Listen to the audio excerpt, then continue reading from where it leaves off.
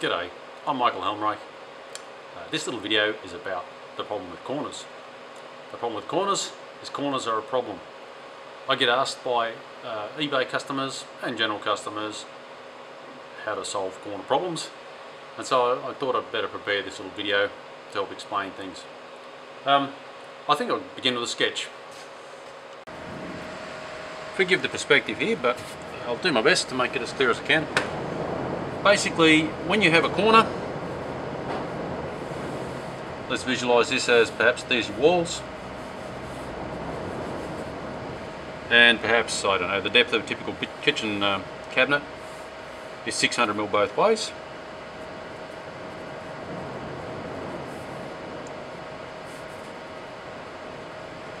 And how clear that's showing up. That looks good enough here. Okay, so there you have a corner. Now, what we always have a problem with is access to a corner. Now, the basic geometry of access comes down to how well you can fit a human body to that space to get access to it. Now, I like to allow in the vicinity of 600mm across any corner obstruction. I'm just looking for a pencil. Let's grab one. There we go. Tools of the trade. If the space is wide enough, that's 600, you want the diagonal about 600. This is somewhere near proportional. I don't know how well that's showing up. Clear that up a bit. Maybe I'll do it more heavily. So let's say we made the cabinet that size.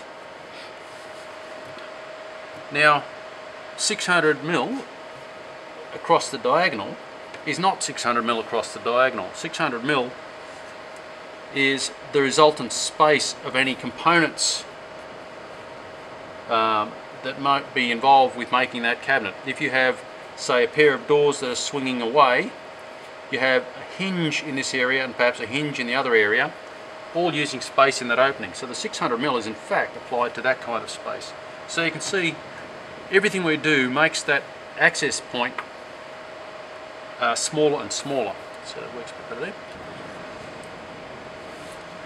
Okay, with the geometry of any corner, there's a few things to keep in mind. I've done a rough sketch here to speed things up from what I prepared earlier.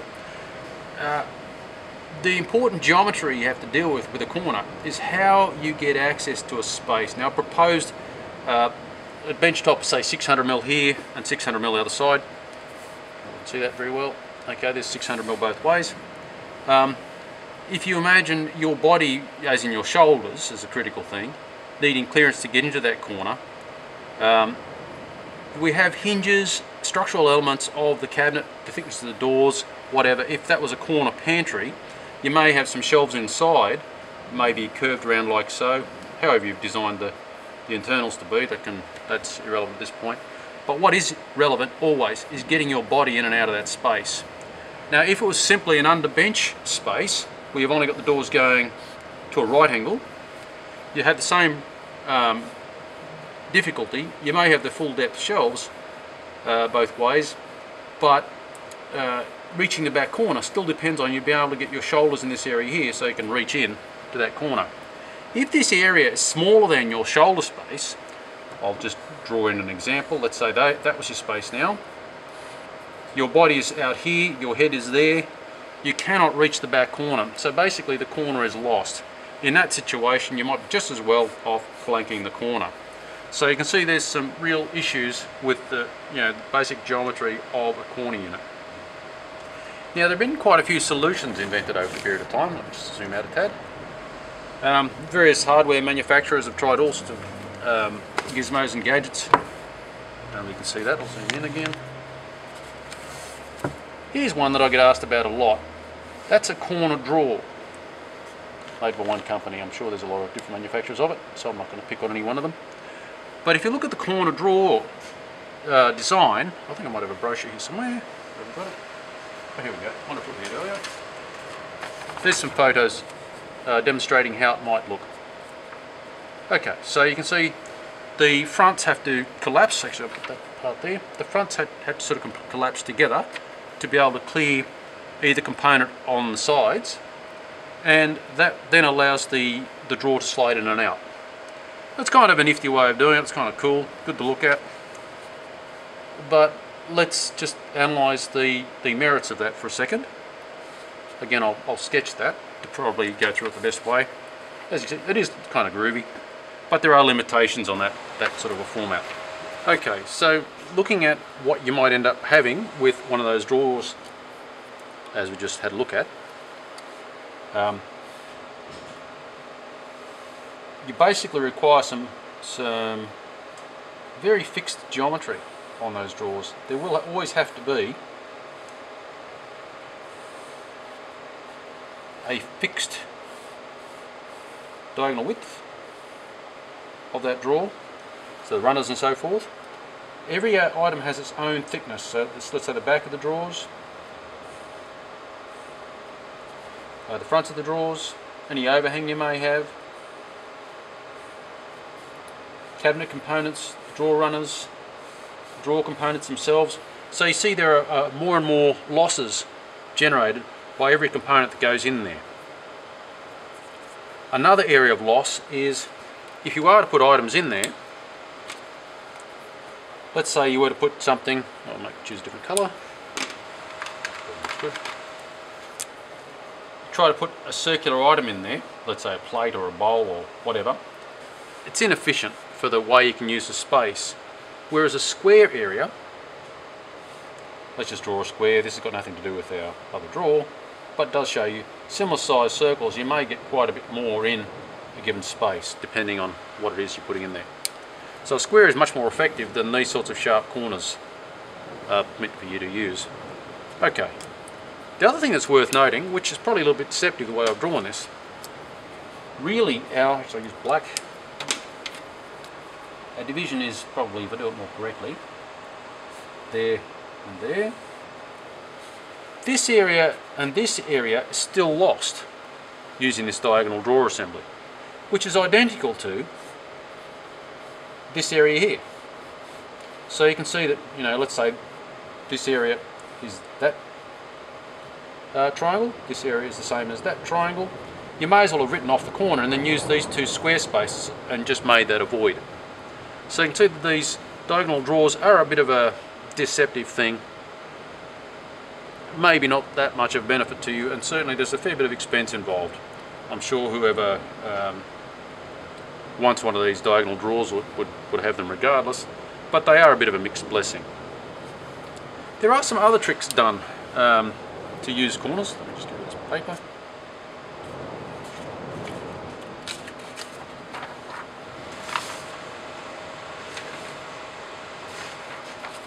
Assemblies like this, where you open the door, a basket comes out with the door as it opens, and another basket follows it out to give you access to a second basket. There are tool units, maybe we can see that, it's probably a little bit vague. That's pretty dodgy. Okay, so the usefulness of that is also a mixed blessing. That's not as clear as you might have. Looking at the losses you may get with that kind of a structure, I'll just zoom back out again.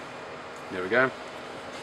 If you have, an advantage it does have is, of course, it kind of operates behind another space. Like you might have another cabinet here doing whatever it does, unavailable to you. It does allow you to use this space if you've got only access to that space. So you'd have a door opening out and a basket here, a basket there, and they travel out with the door as you open. The first basket comes here, the second basket fills that space.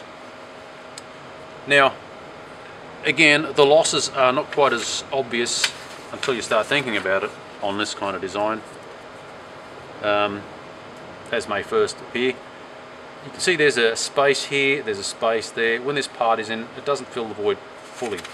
There is always losses around, operating clearances of each component, pivots and slides. Everything has a loss.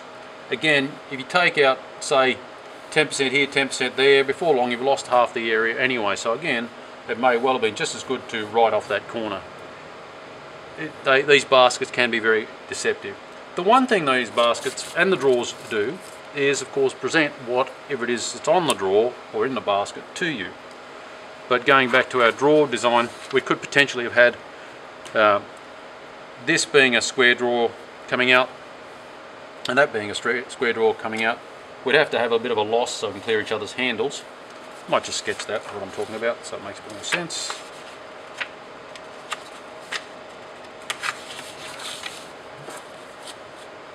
Okay, so let's say we voided out that corner. So here's our corner cabinet doing its thing. The adjacent cabinets. Let's say we voided out that corner. Again, we have to void out a little bit more, but for the point of exercise, I'll just draw it simply. You have a drawer with its limitations, sliding in and out this way, and at a separate time you could open an opposing drawer. Okay, so with that you have voided this space, but you've used these two spaces very efficiently. They're completely square spaces, which, coming back to what you put in it, they're more efficient for what you put in the space than perhaps this arrow, I'm going to call it arrow shaped drawer, where there's problems with how you use the space. And in this case you'd have drawers which again would present themselves to you, so the losses are fewer and you still have access to things coming up to you. Another solution which most people would have seen is there's a said corner again, adjacent cabinets doing their thing either side. Is that all in shot? I'll just put that up a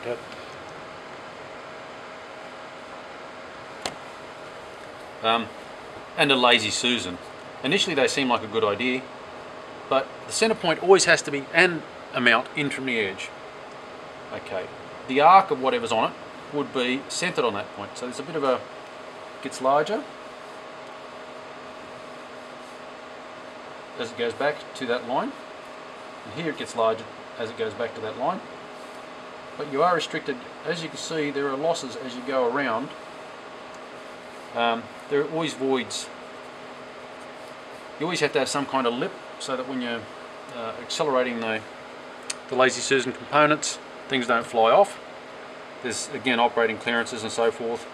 You can see that there are a lot of void spaces. Maybe you can increase these cabinets nearby to try and use up some of that void, but this access area is reduced because we've just, whatever we've introduced as an inset here basically comes off this space here. So as the lazy Susan comes around, it presents to you a small portion, which is not hard to reach, having said that, but it's only presenting a small portion to you. And there are height losses because any item you put on a lazy Susan have to be lifted up over whatever lip or edging you have there. And they can be more problematic for, well, height adjustment and so forth, is a problem. Whereas if we had a corner cabinet with a shelf in it, we can certainly use the same space more fully, although you do have to reach into a shelf rather than having it presented to you. Okay, corner drawers, complex assemblies, Susans. Another thing that we get asked for a lot is corner pantries. The typical sort of, I don't know, square with a corner removed type design, looking at it from above. Again, as I drew in the first example, we have the uprights of the cabinet itself. The door has a thickness. Somehow you have to treat the corners in such a way that's attractive to the user at the end of the day. You've also got a hinge assembly, one side or the other, depending on whether one or two doors. Either way, that width is always being reduced by everything you do, making that space narrower.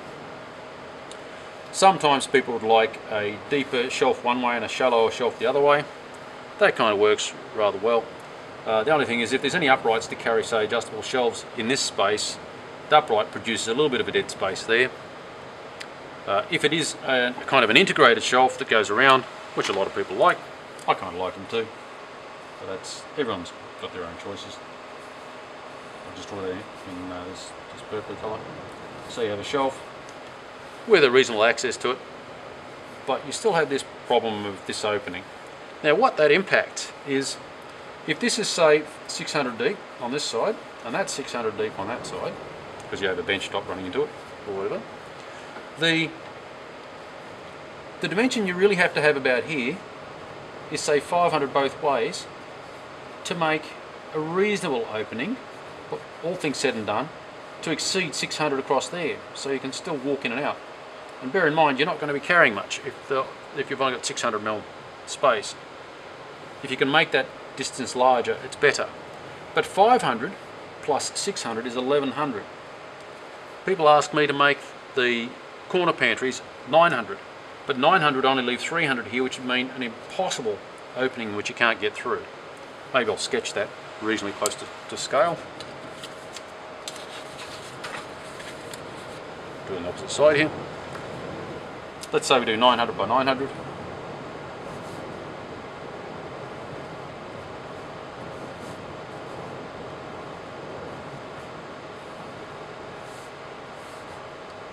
This is why I say always mention that, draw everything with a thickness so you understand what's going on. Now, if we have 600 either side, and we have 900 as the overall from so here to there, that means there's 300 in this space. With any shape where you have a right angle and a 45-degree angle on the side, you have the square root of 2 as the ratio, so 1.41426 blah blah blah. In any case, roughly 1.5 times the 300. So the diagonal here at the front edge would be 450. By the time we've taken off sort of 20mm here, 20mm there, a bit for the hinge, we're definitely under 400 at the effective opening to go through. And there's no way you'd walk through 400mm. Try 400mm. This piece of paper is 300, which is an A4. An A3 is 400 and, 415 long? Something like that. So if you have a piece of A4 paper in front of you, you can start realising how small that space actually is. If you try, say, a passageway door and imagine it only being 400mm wide, you can start understanding the problem we have. So it's always important, flipping this thing back over, it's always important to understand that you are restricting yourself by having a corner pantry. Less than 1100 becomes very problematic. So really you want to go larger. Okay. An alternative kind of pantry design, which has proven to be reasonably popular, is, let's say we have our typical, I don't know, a 600mm depth. Let's just carry that idea through. So 600mm deep and a return of 600mm. I've just defined a line there, it's arbitrary. Again, we're looking for at least 600mm opening. We need a little bit of an inset for that door. So let's say this door was going to be opening that way.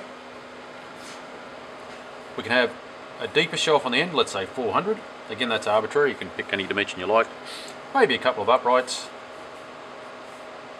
For shallow shelves, again, very hard to explain spaces very quickly on a video like this. But if you look at your jars and cans and even things as large as cereal packets, they really don't need that much depth. A lot of items, well, particularly if they're small, you can't stack them one behind the other because they become more and more problematic to use. In that situation, you're better off with drawers if you want to put a whole lot of small items like cans one behind the other. You're best making the shelves deep enough to do the job, but no deeper. They actually give you more effective and more usable space. Also, it's better for rotating stock because you can see what you're using. In a kitchen, rotating stock is quite important. Okay, so we have shallow shelves, let's say 150 to 200 in depth. End shelf of 400. This area here is a space for you to walk in. Being 600 deep, this door is actually out of your way, so you are actually able to stand in this space because the door would be over here when it's opened. So this is actually good access, surprisingly, to that corner. Whereas its equivalent over here, you actually have to physically get within the space to use these shelves. There are merits both ways of any design. This has a better advantage as far as the amount of bench top. Let's say a bench top either side. This is using, let's say, 700 millimeters here and 600 there. It's a total of 1300, so it's costing you 1300 millimeters of bench top in effect. This other design, to be effective, would cost you at least 1100 both ways, to this way and that way of bench space. That costs you 1300 by 600 of bench space. So you can see, you know, it's quite an expensive user of bench space and floor space for that matter to have very, I'm going to say very poor storage. It still brings me back to the same point that corners are a problem and they're worth thinking clearly about.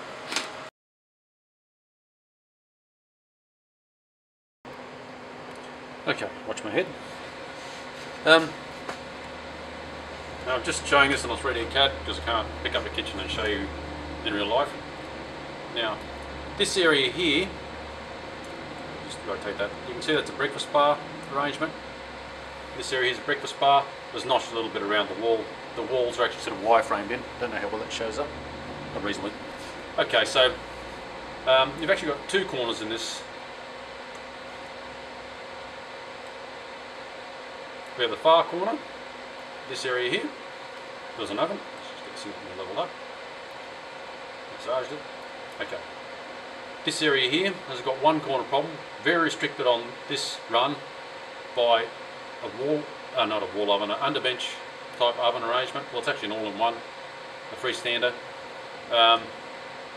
We have a refrigerator. The actual space is quite restrictive, so we've done our best to space this out to use the, the wall as well as we could.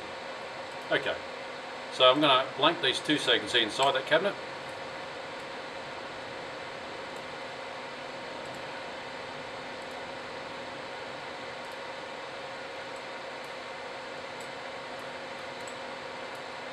And what we've chosen to do there is have both the doors open away from the corner so as to leave good access.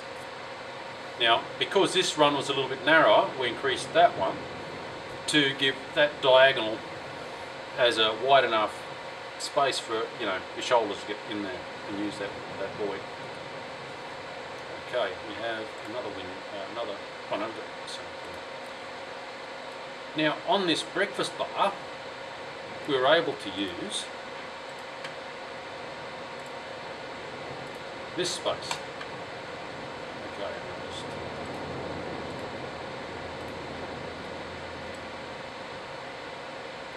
so there's a small amount of overhang you can see here on the bench top,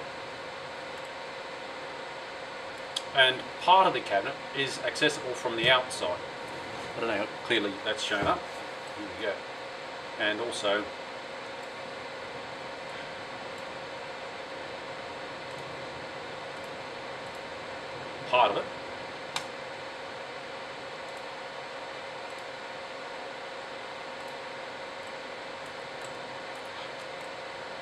part of it being accessible from inside.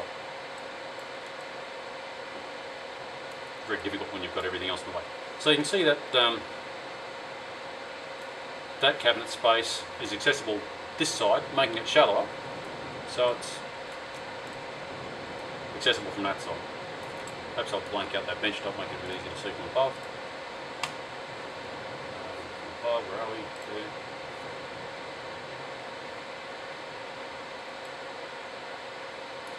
See the space.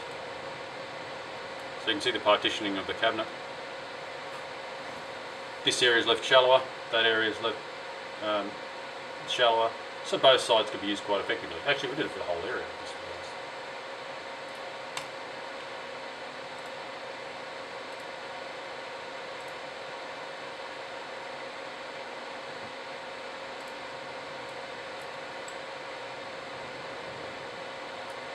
So you can see here, this cabinet is quite a large space because we wanted to use the whole depth. We've got the diagonal opening quite large so it can reach through. This diagonal could not be made so large, so I made it shallower for the user to be able to reach in, and using the other side from the outside of the kitchen. And that seemed to work quite well. So there's some solutions for kitchen cabinetry with corners. I guess in summary we have three main points. access to a space, such as your shoulder width, arm reach, and viewing angle. Second point, losses versus gains of any design, mechanism, whatever you may have for using the cabinet. Cabinet might have a certain volume, and the tray, gizmo, shelf, drawer, whatever, has losses in width, depth and height. Also, you might have rails and things to reach over, and which costs you height. The third point to consider is the effectiveness of the space. If you have a triangular shape and you want to put circular objects in it, it may not be very efficient. If it's a circular space, you want to put square objects in it, it may not be very efficient. Or with a small change of dimension, you might be able to get 2 objects of a certain size in, rather than just 1 3/4, which doesn't quite fit. I guess that's it. Thanks for watching. Feel free to subscribe. I hope this has been a benefit to you, and bye for now.